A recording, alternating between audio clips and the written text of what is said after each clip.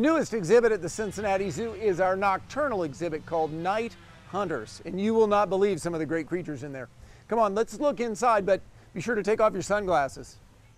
Your eyes really do have to adjust when you come in Night Hunters, but we've got some of the coolest predators in the world, including one of the world's largest owls called the Eurasian eagle owl. We even have video footage of them in flight.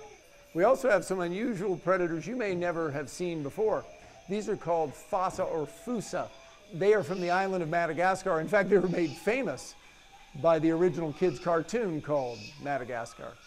Another thing that makes the Night Hunters exhibit fun is that there's all sorts of sounds as well as sights that really set the scene for you being out in the woods or in the wilds in the dark. Perhaps the coolest thing at Night Hunters is that at a number of exhibits, we have special hidden feeding tubes so the keeper can come at random times, and whether their favorite food is a piece of beef or even some insects like crickets, they can put those in and you'll see the animal eating and showing all sorts of interesting natural behaviors. A neat new species here at the Cincinnati Zoo is the aardwolf. This is a species that comes from East Africa and is an interesting animal that's very elusive and hard to see in the wild. An interesting fact about aardwolves is though they're big enough and sometimes will prey on vertebrates, their preferred food are termites.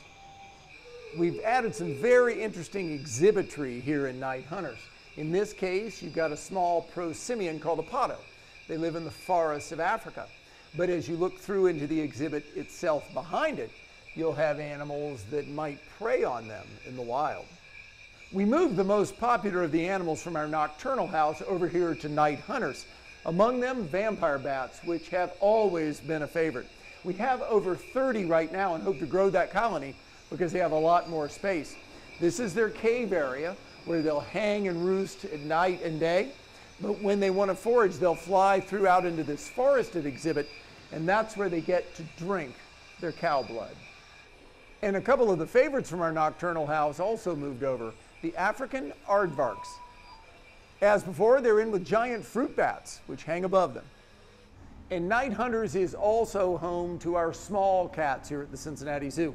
You may know we lead the world in small endangered wild cat conservation. And here in Night Hunters, you'll see lots of ways to learn not just what the zoo is doing for small cat conservation, but how you can get involved as well in helping save species.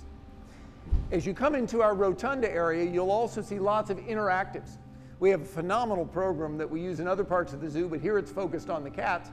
It's called Wild Research, and you can do things such as create your own poster to help save wildlife and send that to your friends via email. And the Cincinnati Zoo is proud to also be the world capital of bearcat exhibits. This new exhibit for bearcats has 2 animals in it, and someday we hope they'll even have babies. But we're proud to have the UC mascot in a great new exhibit here at Night Hunters. And then you're back out in daylight. Yes, it's time for sunglasses again, but it also helps you remember that the majority of animals on Earth, whether it's insects or mammals, are more active when we're asleep. Be sure to come down to the Cincinnati Zoo this summer and see our new exhibit, Night Hunters.